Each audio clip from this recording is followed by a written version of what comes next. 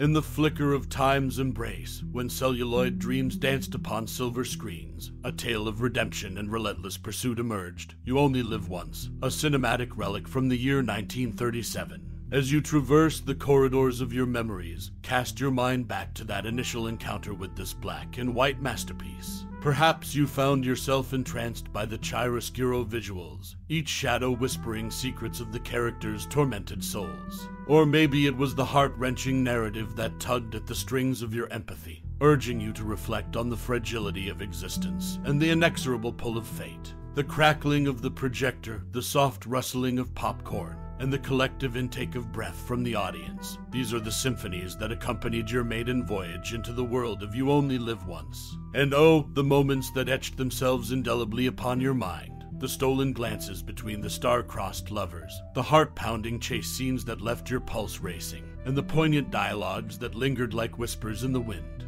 Now, let's delve into the captivating tapestry that weaves together the lesser-known threads of this cinematic gem. Beyond the limelight, did you know that the film's director drew inspiration from real-life events that were both harrowing and hopelessly romantic?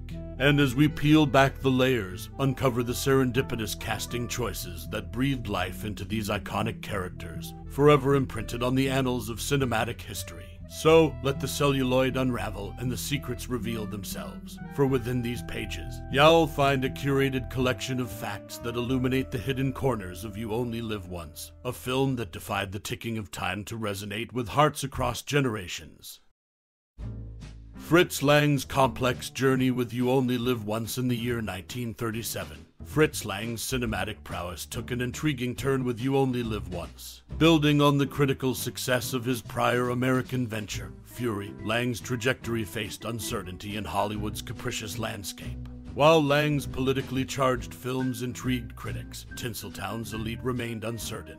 A silver lining emerged from the shadow of doubt in the form of Sylvia Sidney, the leading lady of Fury, who championed Lang's cause. Sidney's endorsement swayed producer Walter Wanger to tap Lang for directing duties on his latest project. Ironically, what started as a promising collaboration led to Lang's vexing reputation. As production unfurled, whispers of Lang's difficult demeanor echoed through the studio corridors. This reputation, whether deserved or not, effectively halted his directorial ventures for a staggering 18 months. Delving into the Fritz Lang papers at USC unveils an enigmatic layer to the narrative.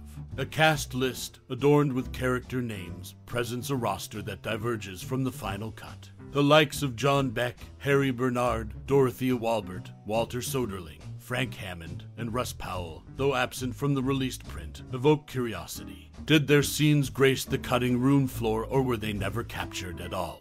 This enigma is a testament to the ever-evolving nature of cinematic creation, leaving us to ponder the alternate reality that might have been. You Only Live Once, one among a constellation of Walter Wanger, Harry Sherman, Cinema Guild Productions, found its journey traversing cinematic platforms. Originally released by United Artists, it later found itself re-released theatrically by Masterpiece Productions in the 1940s. Ultimately, the film made its way into the homes of Americans via television syndication in 1950. The movie's path was one of adaptability, etching its tale across different screens and cities. Its telecasts, from Chicago to Boston, captured the essence of a nation's evolving appetite for narrative, proving that the passage of time couldn't dim its resonance. As celluloid history unspools, You Only Live Once remains not just a tale of love and fate, but also a testament to the intricacies of creation, collaboration, and the elusive dance between directorial brilliance and the industry's ever-watchful gaze.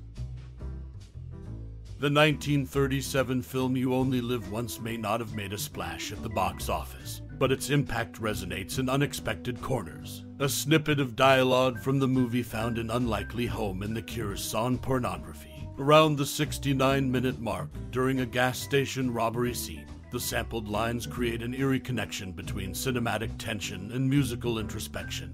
This crime drama, starring Sylvia Sidney and Henry Fonda, also bears the mark of an unrecorded song. 1,000 Dreams of You, a tune associated with the film, showcased Sidney and Fonda on its sheet music cover. Yet, despite Fonda recording the song in November 1936, his rendition remained absent from the final cut. Instead, the music, like a hidden heartbeat, likely lingered as background ambience, underscoring the characters' struggles. Financial disappointment clouded the film's legacy, recording a loss of $48,045 according to production company records. Despite this fiscal stumble, You Only Live Once lives on in the obscure corners of pop culture. Its echoes in music and the enigmatic absence of Fonda's voice remind us that even films that miss their mark can leave an indelible mark. In the grand tapestry of cinema history, You Only Live Once weaves an intricate thread, connecting unexpected dots between Hollywood and musical innovation.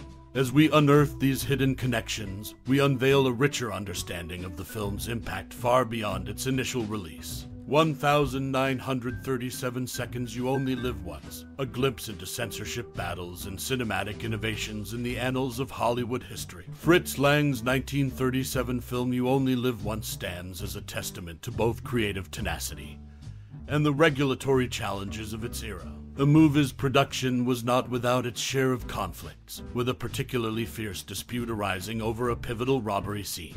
Joseph Breen, the vigilant director of the Production Code Administration, took issue with the scene's vivid depiction. His stringent objection read like a detailed list of prescriptions. No flash of a man's face contorted with agony. No showing of a woman lying on the sidewalk. No hurling of bombs. And the list went on. The print submitted to the PCA spanned 100 minutes, but it bore the scars of numerous cuts and alterations. Breen's stern stance eventually led to the film earning the coveted PCA seal of approval, but not before a tug of war over its content. At the heart of the film's innovation was the use of a metal detector, a cinematic novelty in its day. This ingenious device played a pivotal role in the plot when it detected a concealed gun during a prison entry scene. This marked one of the earliest instances of a metal detector being deployed on screen, a precursor to the countless times the trope would be revisited in the decades that followed. Tragedy and serendipity collided with the casting of Charles Sale in the movie. The seasoned actor, whose career had spanned decades, tragically passed away just 2 months before the film's release in November 1936. His role in You Only Live Once would ultimately be remembered as his cinematic swan song, a poignant footnote in the movie's history. As the reels of time turn, You Only Live Once remains a testament to the cinematic clashes of its era. From the clashes with the PCA to the pioneering use of a metal detector, it encapsulates the struggles and innovations that define Hollywood's golden age. In the ever-evolving landscape of cinema, You Only Live Once still whispers tales of controversy, innovation, and the relentless pursuit of artistry. Its legacy serves as a touchstone for both cinephiles and scholars alike, a reminder that even within the strictures of the past, creativity found a way to flourish. In the realm of 1930s cinema, You Only Live Once stands as a remarkable film that intertwines crime and fate. Loosely inspired by the infamous Texan criminals Clyde Barrow and Bonnie Parker, this gripping narrative follows the tumultuous journey of a wrongfully accused couple. But did you know? Among the film's cast, an uncredited Jack Carson made his cinematic debut, marking the first step in his storied career.